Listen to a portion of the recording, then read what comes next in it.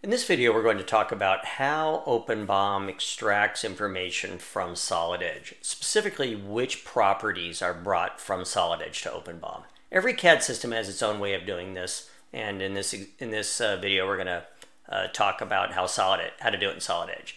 So first, let's take a look at a bill of material that I just created out of Solid Edge, and it has some properties, document number, revision, title. Few things that I brought across from OpenBOM. And those are great, but let's say, for example, I'd like to add some more. Maybe I'd like to add material or status or something else to come to my bills of material. So I'm going to go to Solid Edge, and I'm going to look in the Tools area. There is a button here called Reports. Let's click on Reports, and we're going to go to the bill of material areas and click the Format button.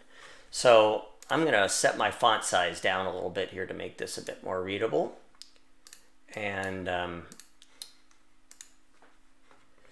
so these are the properties that OpenBOM is going to bring over from Solid Edge. So in our example here, we wanted to add material, for example. Let's go down to the Options area and find Material. And add that, and maybe we'll pick something else. Maybe we want to send over density as well. So we just added material and density.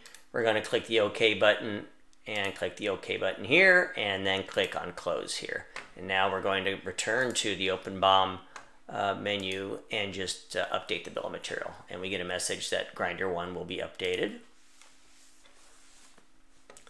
Go ahead and click that and follow the link to open the BOM, and we will see that material and density now come over in our bill of material. So to summarize, the way that we control those is we, from inside Solid Edge, we go to Tools, Reports, Bills of Material, Format, and then we use the Options button here to choose the properties, that include and exclude the properties we want to bring to OpenBOM.